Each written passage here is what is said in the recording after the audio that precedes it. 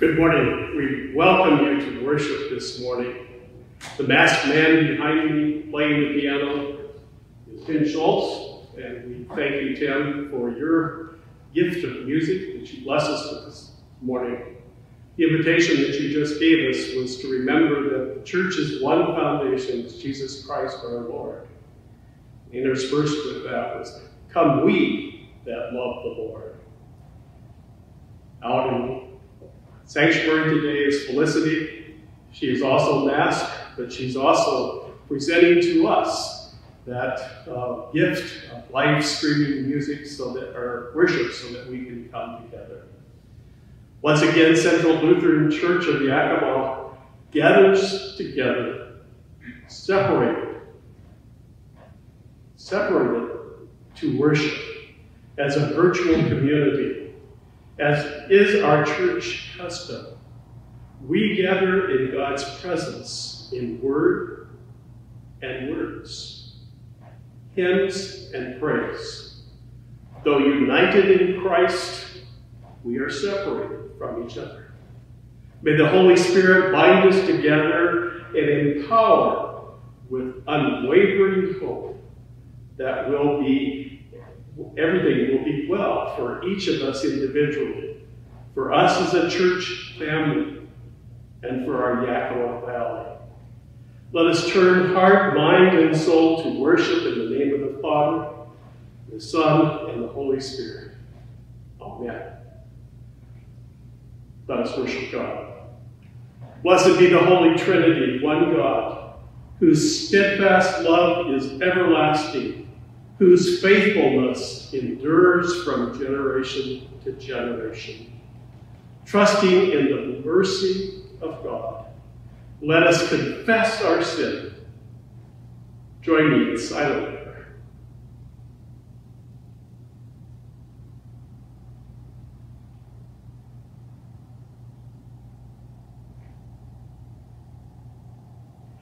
Reconciling God, we confess that we do not trust your abundance, and we deny your presence in our lives. We place our hope in ourselves and rely on our own efforts. We fail to believe that you provide enough for all. We abuse your good creation for our own benefit. We fear difference, and we do not welcome others as you have welcomed us. We sin in thought, word, and deed. By your grace, forgive us. Through your love, renew us. And in your Spirit, lead us, so that we may live and serve you in newness of life. Amen. Let us receive our forgiveness. Beloved of God, by the radical abundance of divine mercy, we have peace with God through Jesus Christ, through whom we have obtained grace upon grace. Our sins are forgiven. Let us live now in hope. For hope does not disappoint, but God's love has been poured into our hearts through the Holy Spirit. Amen. Grace of our Lord Jesus Christ, the love of God, and the communion of the Holy Spirit be with you all, and also with you. Amen.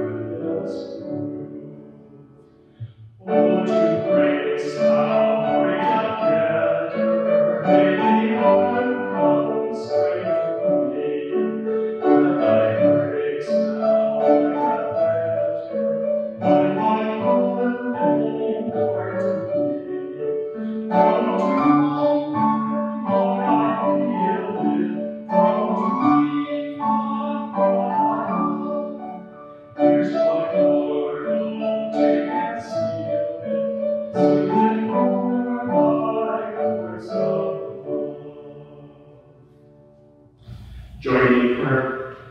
Almighty God, we thank your planting in us the seed of your word. By your Holy Spirit, help us to receive it with joy, to live according to it, and to grow in faith and hope and love through Jesus Christ, our Savior and Lord. God's people said, Amen. Our first reading of Scripture this morning comes to us from the prophet Isaiah, from chapter 55, verses 10 through 13. Isaiah the prophet is writing to church family, as we know it then, people of Israel who are now living in exile. And he ends this long passage of scriptures telling about the promised Messiah with these words. For as the rain and the snow come down from heaven, and do not return there until they have watered the earth, making it bring forth and sprout, giving seed to the sower and bread to the eater, so shall my word be that goes out from my mouth. It shall not return to me empty, but it shall accomplish that which I purpose, and succeed in the thing for which I sent it. For you shall go out in joy, and be led back in peace. The mountains and the hills before you, they'll burst forth into song, and all the trees of the field shall clap their hands. Instead of the thorn shall come up the cypress.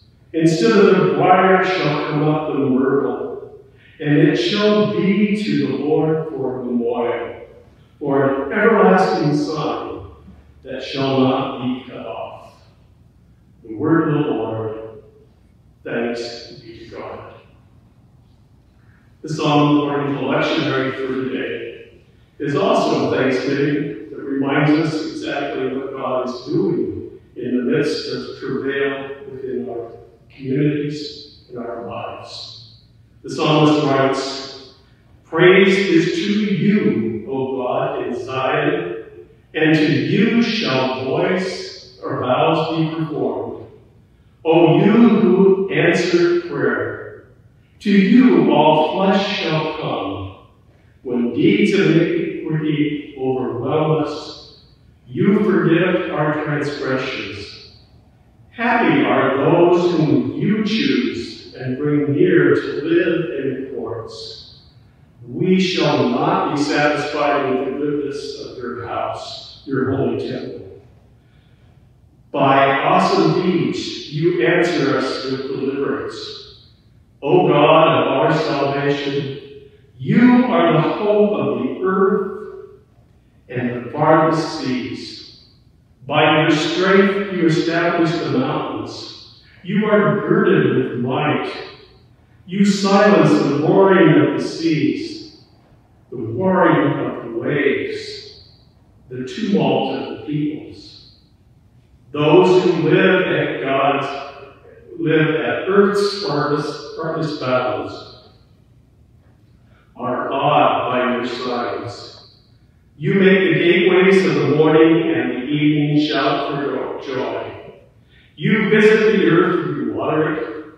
You greatly enrich it. The river of God is full of water. You provide the people with grain, for so you have prepared it. Your water its furrows abundantly, setting its ridges, softening it with showers, and blessing its growth. You crown the year with your bounty. Your wagon tracks overflow with richness. The pastures of the wilderness overflow. The hills gird themselves with joy. The meadows clothe themselves with flocks. The valleys deck themselves with grain. They shout and they sing together for joy. The word of the Lord. Thanks be to God.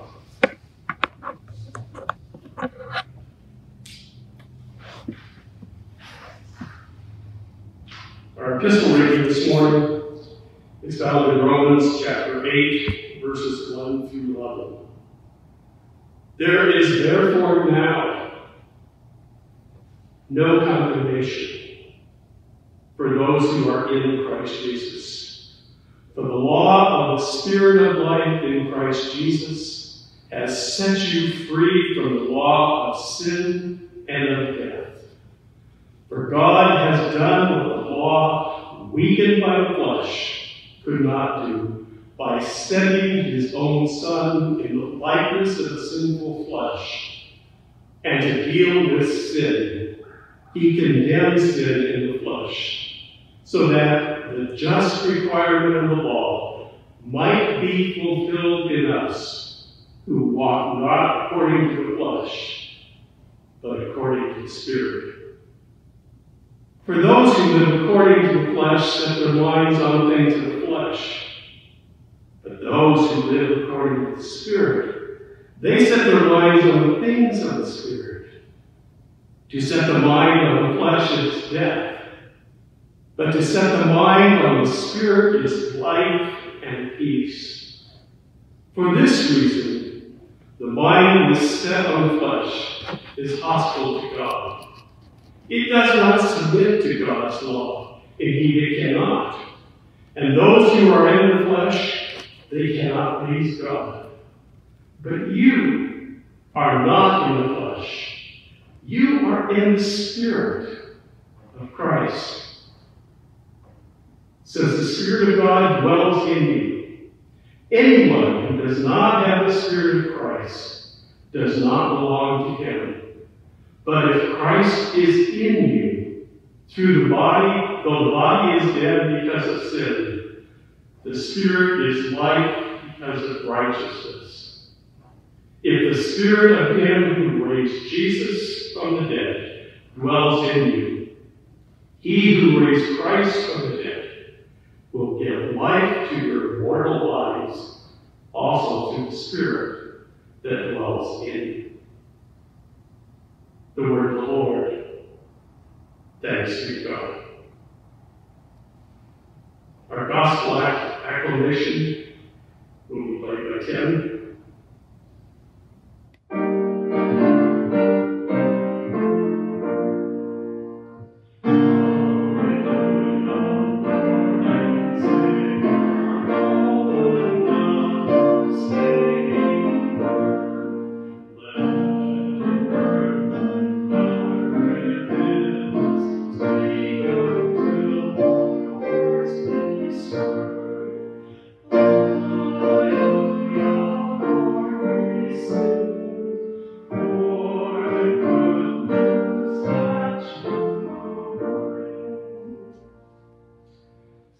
The Holy Gospel according to Matthew chapter 13, verses 18 through 23. Glory to you, O Lord. Hear then the parable of the sower. When anyone hears the word of the kingdom and does not understand it, the evil one comes and snatches away what is sown in the heart. This is what was sown on the path. As for what was sown on rocky ground, this is the one who hears the word and immediately receives it with joy. Yet such a person has no root, but endures only for a while. And when trouble or persecution arises on account of the word, that person immediately falls away. As for what was sown among thorns, this is the one who hears the word.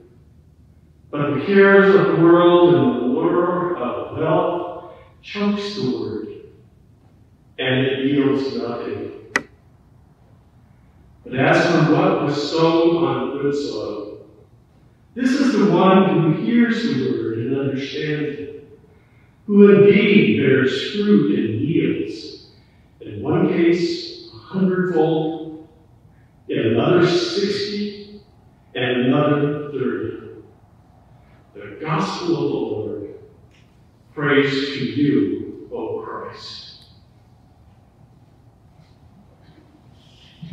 And now may the words of my mouth and the meditations of my heart be acceptable in your sight, O Lord, our strength and our Redeemer. Amen. On Pentecost Sunday this year, which was just a month and a half ago, a church in Des Moines, Iowa, Lutheran Memorial Church, used as the basis of their Pentecost worship a prayer for Pentecost. The first part of the prayer states, Holy and mighty God, Creator of heaven and earth, and Lord of the nations, today we ask the same question that the crowd asked 2,000 years ago, namely, what does this mean? What does this mean that we are a people that have not solved civil strife?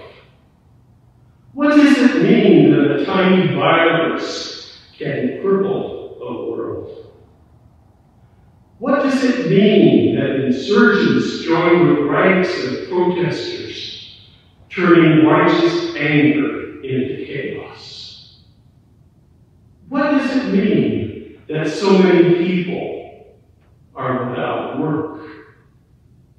What does it mean that we place our hopes in political, medical, financial, and technological solutions that can launch people into space, but are unable to propel us to love each other?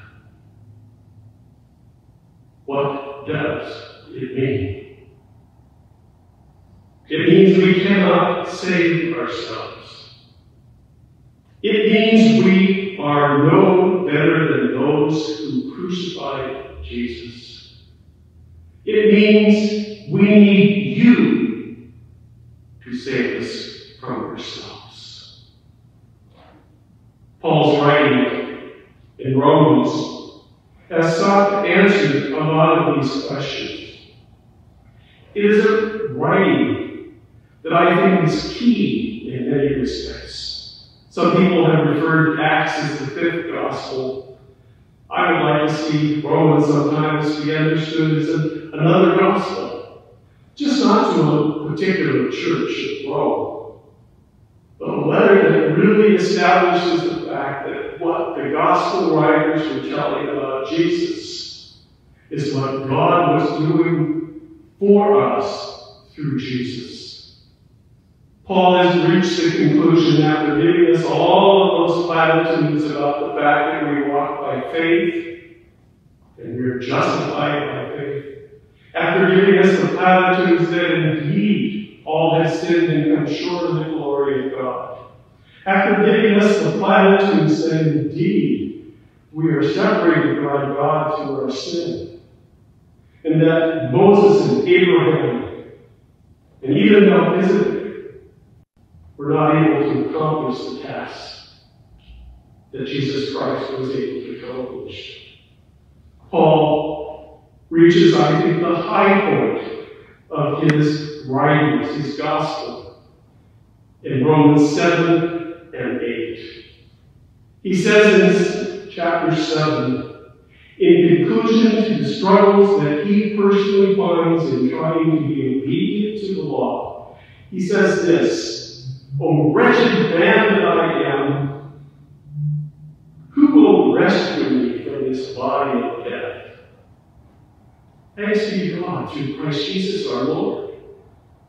So then with my mind, I'm a slave to the law of God, but with my flesh, I'm a slave to the law of sin." And then he breaks forth. He finally gets it. And he says, "There is therefore now no condemnation." Did you get that? There is therefore now no condemnation for those who are in Christ Jesus. For the law of the Spirit of life in Christ Jesus has set you free from the law of sin and death. For God has done what the law, weakened by the flesh, could not do. God sent his own Son in the likeness of sinful flesh, and to deal with sin, he condemned sin in the flesh, so that the just requirement of the law will be filled in us. I love the way that this 8th chapter begins. There are two words that I want to center on this morning. First, the word is condemnation. I believe that condemnation is something that is really rampant within our society today. It wasn't long ago, just a matter of days ago, that a person that I know very well said to me these words, "I really believe, David, that God is in the process of condemning me and condemning the society in which I live. I know that my sins are causing God to allow evil to overtake me. There's no hope for me, or even in this world there's no hope. What does this mean, David? I recognize this person was stating two things about condemnation that I find a worldview that is grounded. The first is a performance-based condemnation. It says that what I do affects how God treats me. When I do wrong, God punishes me. When I continue to do wrong, God condemns me. And if I don't go to church every Sunday, I will not have an opportunity to get right with God before He condemns my sin and throws sickness or some other tragedy upon me. This performance-based condemnation, I think, is the guilt that many people suffer from today in the midst of the pandemic that we are living in. The second thought, though, is patience-based condemnation. Enlightenment, postmodernity, they suggest that things will get better if we are just patient enough. It's a perception of condemnation that says simply, I must endure, I must put up with, I must suck it up, and I must endure for purpose right now so that things will get better. The point is that these two worldviews seem to suggest that we are in the midst of condemnation, and there's really nothing that we can do. Neither of these answers align with Hebrew or the Christian understanding of how God works. In the midst of a pandemic, in a world in turmoil, in a world with predominant fear, exploding depression, oppressive hopelessness, God wants us to hear, to understand, and keep alive hope. That's what Romans 8 is all about. Do you remember what he said at the very beginning? There is therefore now no condemnation. There is therefore now no condemnation. God sets the relationship requirements. He says that I created you, and I created you for good. And I created you to live in relationship with me. And from the get-go of creation, we see throughout the Old Testament, and even the New Testament, that God, who has set the boundaries and told us how to live in right relationship with Him, says, ultimately, I will forgive you. And we see this pattern develop throughout these scriptures. We see this pattern develop throughout the people that we look in the Old Testament and find to be great people, but still need to be forgiven. Abraham. Oh, Pharaoh, this is my sister. It's not my wife. Don't worry about her. And God said, I forgive you. Moses in anger broke the tablets. God said, I forgive you. King David, King Saul, King Rehoboam, even Jeremiah the prophet, all of them had to experience a God who provides forgiveness. And that's why the importance of Romans 8 is so important for us today. Because we have a rescuing God. A God who says, in the midst of all of this, I know that you're not able to accomplish the task of living without sin. So I want to make that possible. And the rescuing God says, I'll send my Son, my only Son, Jesus, who became the Christ, the Messiah.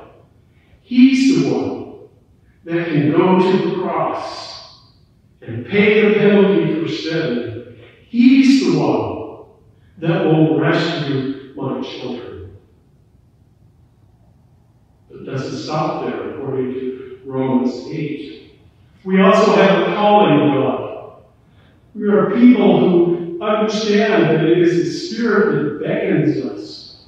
Over and over, Romans challenges us to live in the Spirit of Christ, to relate to God in prayer. He says, pray the Lord's Prayer. Daily, ask that daily bread be provided for you. Daily ask to be delivered from evil. Be guided in what you do, in asking forgiveness for your own trespasses, and also for the trespasses of others. We need to be guided in our life. And that's what the Lord's Prayer is seeking to do. But this calling God also says, not only be involved in prayer, I want you to be guided by holiness. Forgive us our trespasses, as we forgive those who trespass against us. The calling God says, I want you to live in holiness. I want you to realize that walking in the Spirit means that you will be seeking always to respond to my voice that guides you through the walk, the journey of life. And then also this rescuing God through Jesus Christ says to be engaged in action. In other words, we don't accept merely the goodness that God has provided through Jesus Christ. We don't simply say, I've been saved. We have to ask the question, what does this mean that through Jesus Christ we are forgiven? It means that we're called into society to present the gospel, the good news of Christ. But we are also called into action to stand up for justice, to declare God's mercy. We are called into action to care for the sick. We are called into action to provide hope for the world. So how does this translate into the what does it mean questions that we asked earlier? The world that we now live in, sickness, death, violent actions, prejudice, poverty, hunger, broken relationships, divorce. Our text says that there is now no condemnation. It's the now and the now. Now. Right now it has happened.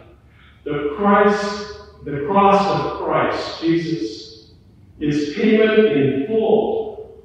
We are no longer under bondage. We are forgiven. And that forgiveness happens right now. When my mother would say to me, David, do it right now. It never gave me the opportunity to look them on and say, when I get around to it, I'll do it. Because I knew if she saw me not accomplishing the task that she said, she would say, now, David. And David would hop to it. Because I knew she meant it happen right now. There is no condemnation now in Christ Jesus. But that's the now right now. There is therefore now no condemnation. Has another meaning.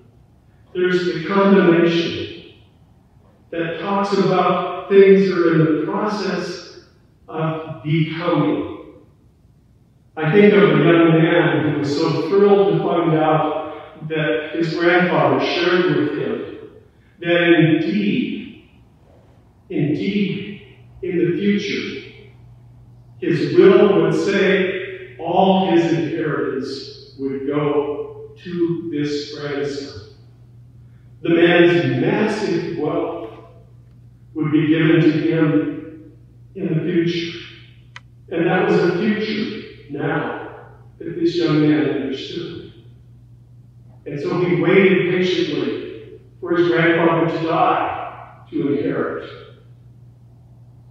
But several years after the declaration of the grandfather, the young man received a check for $5,000. And the grandfather said in a letter, I know I promised you my inheritance in the future.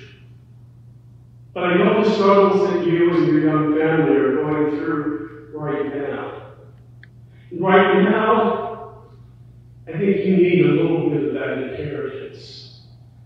And so I'm sending you this check. And later on, you will indeed inherit all of my wealth. Right now, there is no condemnation.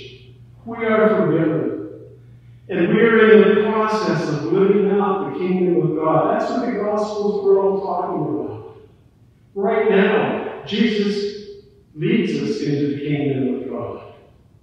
And so we await the promise of resurrection, where there will be no sickness, no tears, no unjust behaviors. And that is the promise of the now of God. You see, forgiveness on the cross is the payment, the fulfillment of the rescue of God. But it is the resurrection that happened later that launches us into living in the new kingdom of God. I go back to Luther Memorial Church, to their prayer of Pentecost, and the concluding thoughts. To what does it mean? Come, Holy Spirit, move through the Word as you did in the beginning, when you brought light out of darkness and ordered the chaos. Come as the fire to burn away injustice, to purify our hearts, and to melt away our divisions. Come as the wind to cleanse us of sin, to push us into action, and to waken us from our stupor.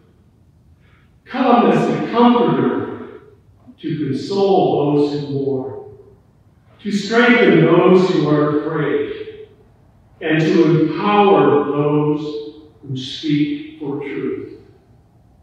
Give us tongues to cry out for justice, lips to confess our sins, and mouths to call on the name of the Lord Jesus Christ. Come, Holy Spirit, move through the world, move through the church, and move through us. Come, Holy Spirit, breathe life into the dust that we created. Come, Holy Spirit, save us. Amen. Join me in prayer. Gracious God, speak to us in our situations. Confront us with your truth. Empower us with your Spirit. Call us into prayer. Call us into forgiving. Call us into action. And may your church represent Jesus the Christ, who provides for us no condemnation now. In the name of Christ Jesus we pray. Amen. Our hymn of the day is one of the great hymns of Isaac Watts. Isaac Watts told his father one day when he was a very young little boy, he said, "Dad, these metered songs that we have to sing are boring. I don't like them." And his father said, "Okay, write something else." And he began to write. And he began to write hymns that we sing over and over again. And their message has never changed. It speaks to us today. One of those great hymns written during the time of epidemic, sickness, and the death of the Queen. He wrote these words, "O God, our help in ages past." Join with me in singing verses 3 and 6.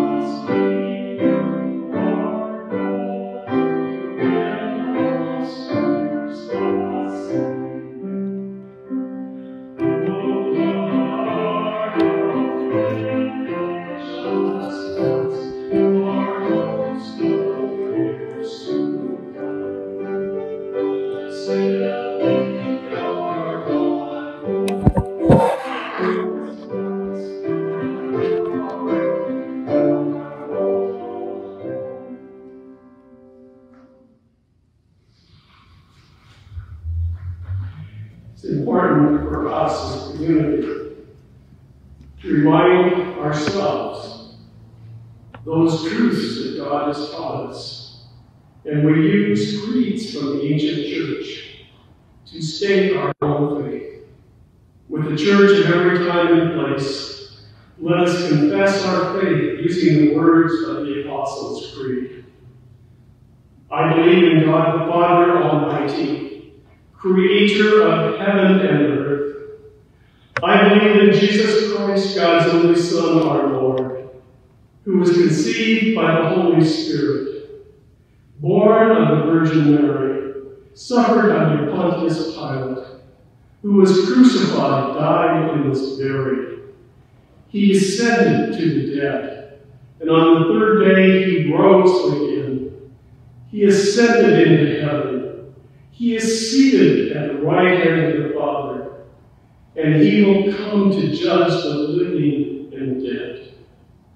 I believe in the Holy Spirit, the Holy Catholic Church, the communion of saints, the forgiveness of sins, the resurrection of the body, and life everlasting. Amen.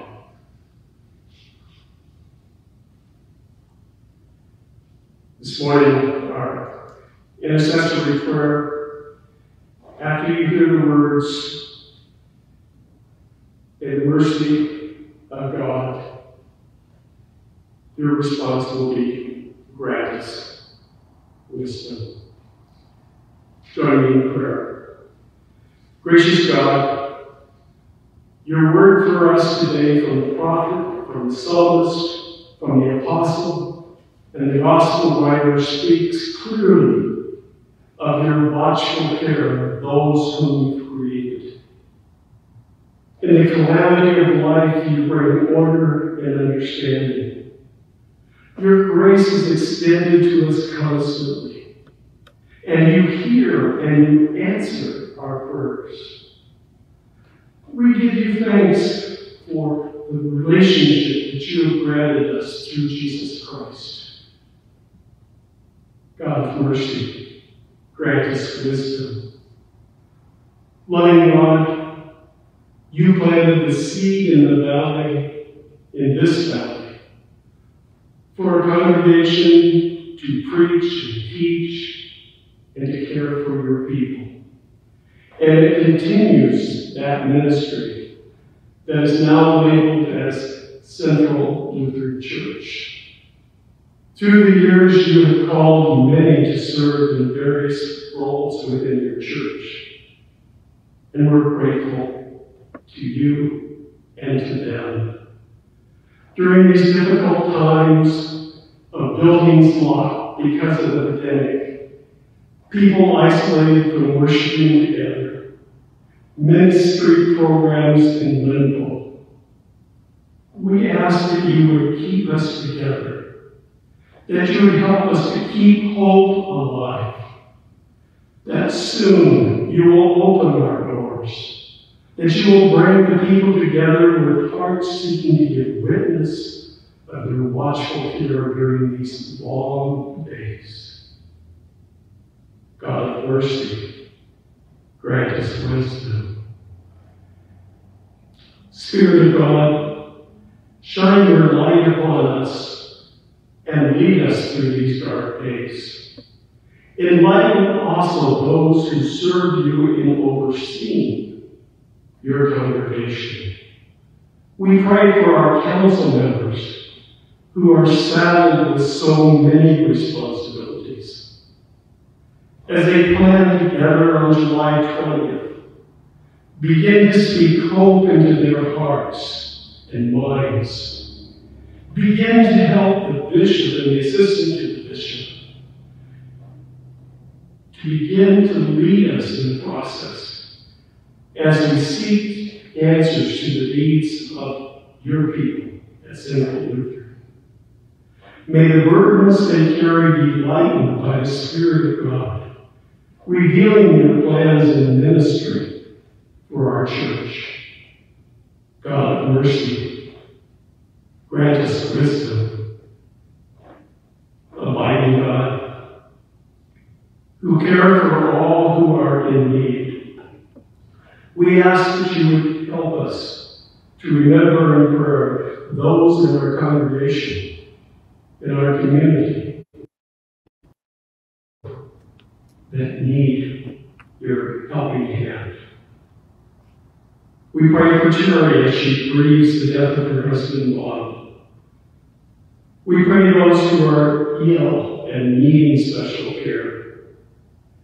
Today we remember Pastor Carolyn's mother, Mary Frances Jones, a new sickness that has come upon her, and she needs your touch. We pray for Tim's brother, Douglas Schultz, as he has suffered this week another issue that has called into question the sustainability of his life. Touch him, heal him according to your ministry, your mercy. We pray for Kyle Dixon, for Pastor Mike, for Reverend Charles Eagle, for Dr. Richard Dollars, for David Lambertson, Jessica Roden, Gerald Ramsey, Jeff Chapman, Larry Douglas, Fred Helmerson, Steve Berry, Ruth Waters, Gary Perone. For those who are doubting, renew faith.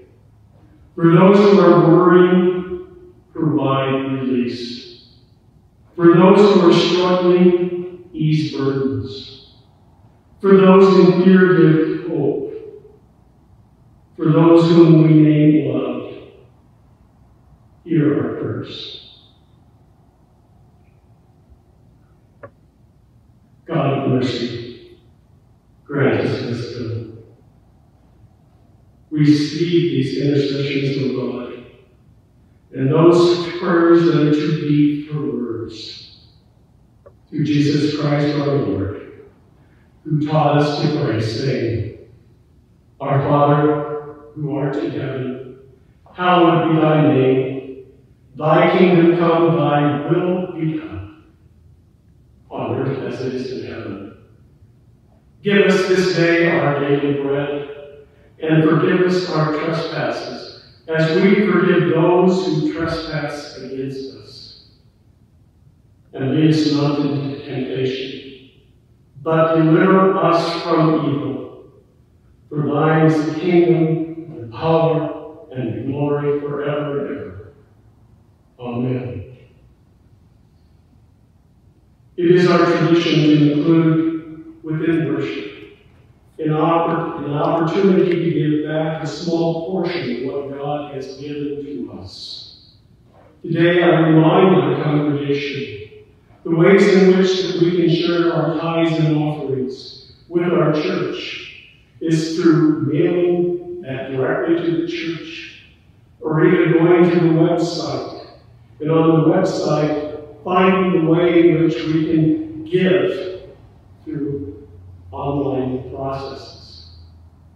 In all things, let us give back to God what God has given to us.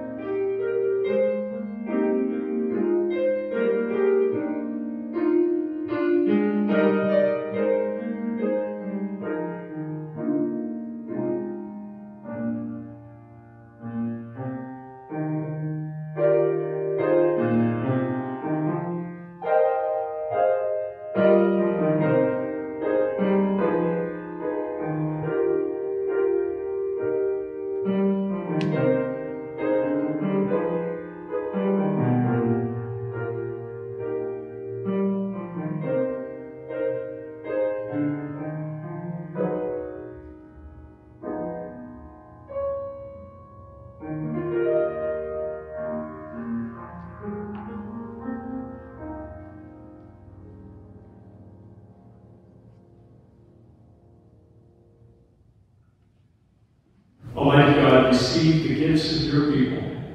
Sustain the ministry of your church. Provide for the needs of our church family. And we'll give you thanks through Jesus Christ, we pray. Amen.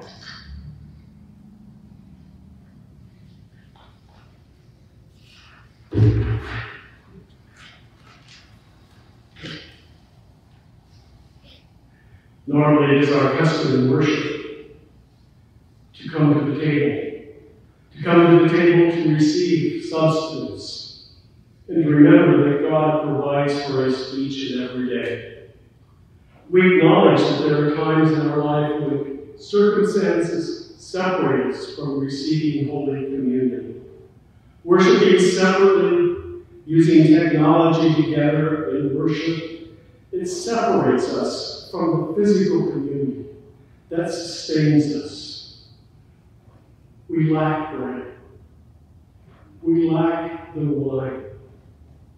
At such times, the church may rely upon spiritual communion through a unison prayer. So let us commune together, praying. My Jesus, I believe that you are truly present in the blessed sacrament of the altar.